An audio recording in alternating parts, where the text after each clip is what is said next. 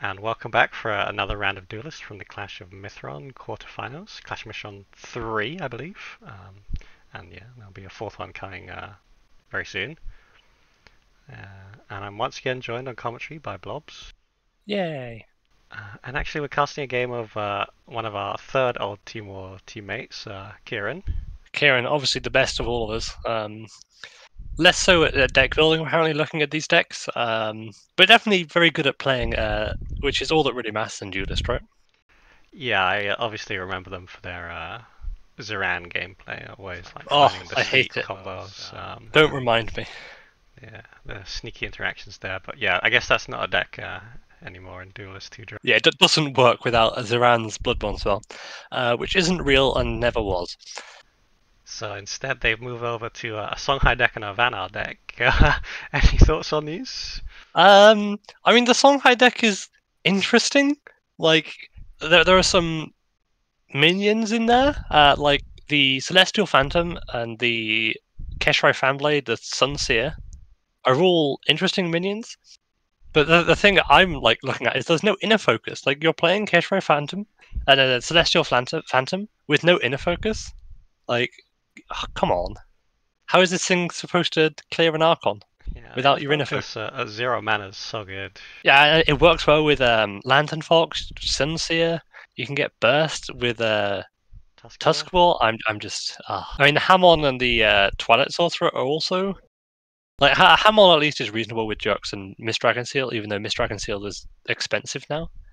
And Twilight Sorcerer, like, it's as card draw goes, is it really that good?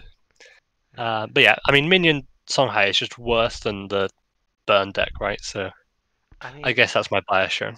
it's an interesting like switch up on the standard. It's probably got a little bit more of longevity, I suppose. Like you're not going to run out of resources as fast. But like even playing the spell high deck, like a lot of what you can do is just by like the pressure of that you might have lethal, you're actually just like grinding resources out of your opponent because they Yeah, can't like because stick a you single thing, might kill them from 20. They don't know. and that means they can't take those kinds of chances and have to spend their removal as soon as they get it and can't wait for the opportune targets to line up. Yeah. Yeah, so, I mean, Kieran might just play a Heartseeker and then someone will waste a Phoenix Fire on it. Who knows? Yeah, I mean, as a Songhai player, I'm interested in the innovation, and maybe we'll see it. But their other deck is a Vanar deck. A lot of opening gambits and a lot of powerful minions here. I mean, yeah, slightly more reasonable deck, I feel. They are playing the tried and true Jax Razorback combo. It's a lot more minion heavy than most Vanar decks are. Like they've got a couple spells in the Cryogenesis, which only pulls Snow Chasers, it seems. And the Aspect of the Fox, which obviously combos very nicely with Dancing Blades. And yeah, they have Lady Lock, but they don't have the Bone Chill barriers, which obviously work amazingly well. And they're also playing Zenrui, which has a few targets, but you're not playing Vitruvian where you can blind scorch things. So I'll have to see if that actually gets any value. Yeah, Zenrui tends like have some like really primo targets like the Lantern Fox. But yeah, some of the I mean, if you're just stealing like a Healing Mystic, it's actually pretty good tempo. And the nice thing about it being in Vanar is your opponent probably doesn't expect it, but with an open deck list, that's obviously not. Yeah, it would be good if it weren't for the fact that everyone knows you have it. The other card you didn't mention that I've seen rising in stock lately, but maybe my prediction's wrong, is Prophet of the White Palm. I feel like it's got a really nice synergy here with Jack's True Sight in particular, but also Lady Lock. It can protect your board while you lock them down and then set up a Razorback. Yeah, it's definitely a pretty good card. I don't think it gets played much in any other deck, just because like Jax is obviously the main combo. But yeah, obviously it's pretty good. Does play into Flash Mercantor pretty hard. Well, other than that, yeah, it's a decent card for stopping things like Tempest and Phoenix Fire. Yeah. Yeah, so that'll be interesting to see which of those decks he picks to bring first against Cairill, who's running Kmar and K midrange. Yeah, clearly naming the decks after themselves, so no one knows what else they're. So everyone knows that these are Cairill specials. They seem to quite like running random one-offs. I can see a one-of Blood Tear, a one-of Metamorphosis, a one-of Dancing Blades in their Magmar deck. There's only one. There's only one-of in the Vanna, and there's two. There's Rushcore as well. So yeah, they've got these interesting tech cards. Like the Metamorphosis can be very, very good if you've already got a Spirit Harvester down, or if you have Flash Spirit Harvester. So maybe we'll be able to get around the Jack's Prophet of the White Palm with that. Yeah, and speaking again of the Prophet of the White Palm, they're running it both their decks actually. So they're a believer as well. We'll have to see if it gets too much value. I doubt it, given like looking at the decks, there is Spiral Technique, Phoenix Fire from Lantern Fox, and Chromatic Cold as out of spell damage. So Yeah, I doubt it will be that useful against these players. it is quite faction dependent, right? Magmar really doesn't do spell damage, but Linar and Songhai quite do. Yeah, Songhai usually does, but apparently Kieran not a fan of that kind of gameplay. Down with that sort of thing. All right then, should we look at the actual game? We've rambled enough. We got Magmar versus Songhai. All right, let's get into it. Is Cairill going first? Does have a 2-drop, always good to see. And that 2-drop is the Premier in Kujata. And then Kieran has the Sunseer. Isn't choosing to play it front, is wanting to get some value out of the healing here. Could have played it on the tile and Heartseeker as well. Yeah. But doesn't seem to want to do that. Are we going to see... I'm curious about the ordering here. Because like Vindicator and Ladylock both want to go first. Yeah, I don't know. I don't think that rushing the Ladylock is actually too important. So okay, this sequencing makes sense to me.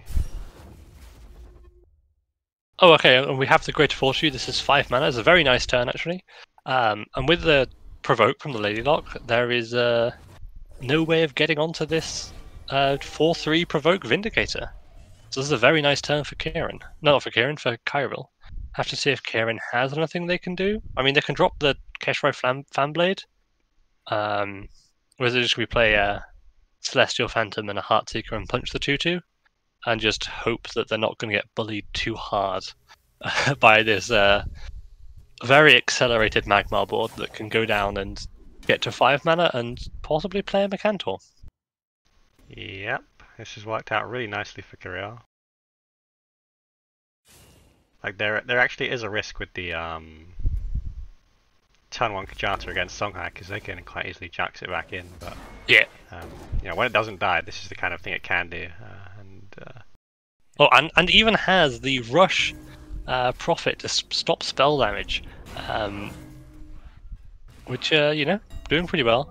And chooses to trade in the Kujata as well. Feels that with their hand getting pretty empty, they don't really need that extra acceleration. So yeah, doing pretty well for themselves. Obviously choosing not to punch in wouldn't do them very much good. Yeah, you don't want to lose your Vindicator. 8 damage is pretty good. Do you just drop the 8/8 and be sad because you can't even play around Frenzy? Because I mean, if you trade in the 2/2, I suppose you can trade in the Tusk Ball to the 4/3 and punch out the Mecantor. Oh, choosing not to go for the Mecantor, running away and leaving it up. Cairill just drops a Veteran Silthar, I assume, just because Songhai really struggles to deal with this thing. Like, you need a Phoenix Fire to punch and a Ghost Lightning. Or I suppose you can just have an Onyx Bear Seal. Yeah, there's another card that Kieran isn't running, which is Saberspine Seal, which, does a pretty good job of dealing with 5 HP things, and is fairly cheap. But, yeah, you still would need something to clear the egg in that situation as well. And yeah, we are again in the situation, like, Kieran can Onyx Bear Seal, but then would have nothing to do. So is choosing instead to go for the slightly more aggressive route of dropping the Hamon Blade Seeker. Yeah. And they do have a Spiral Technique in hand, but with their dwindling HP and the fact that Cairill is still full, like it hasn't taken any damage so far, I get the feeling that they're not going to have any issues here. We're going to see the other order with Vindicator first. It's a tricky decision. Okay, we are. We're going to get the Rush Provoke. Are we? I don't know. Oh, we're not. Okay, we're just saving the Ley Lock for a later turn. I think that makes sense, actually. Like, yeah, you can get a turn where you're playing much more critical minions on it, right? Yeah, it looks like we're just going to have a Onyx Back Seal and then clear the 4-3 with the Hamon Blade Seeker, play a Keshrai. Yeah, obviously the thing with Hamon Blade Seeker is it does hurt the general who played it, so Kieran is slowly killing himself. And obviously Cairill is completely okay with that. Especially if they can just Mercantor their face and run away. I expect they Mercantor the 5-4 and the general and run. Yeah, I think you do kill the Hamon. I know it's hurting Kieran, but they do run 3 Mist Dragons and 3 Jaxes. Yeah, but yeah, okay. I mean, yes, that's probably correct. But if you're going for like, oh, I want to win as soon as I can because this is Songhai, this will put Kieran down to 5, Yeah. which is very close to not being alive anymore. It really is. Kieran's going to play that Sunseer and then put a killing edge on it. Yeah, and then have no inner focus, so can't even heal. We likely are going to see a juxtaposition here. Juxtaposition double killing edge and a Tusk War would be a lot of damage, especially given the Hamon can just run all the way to the edge of the board there. Yeah, that'll take the Mercantor out of the game for a fair while. Yeah, it'll take the Mercantor out of the game basically for the rest of the game. I don't see this lasting the 5 turns it'll take it to get there. The double killing edge. Now we're worried. We're worried. That's basically the same thing would have happened if the Keshrai was left up. But still, that is a 16 attack unit hitting you in the face. And there is a Spiral Technique in hand, which will kill you next turn. So, do you have a Mercantor? Because that will end the game right here. No. No Mercantors. They're just dead now. It looks pretty dead, doesn't it? Yeah, it's funny how the game can turn quite quickly like that. Yeah, it turned like so fast there. Yeah, that was full HP and now... Yeah, there's nothing really to be done here. I think if Cairill had on that turn played what's it called? I'm struggling now. It's clear. Had played the Lady Lock so that Right. it could get rushed.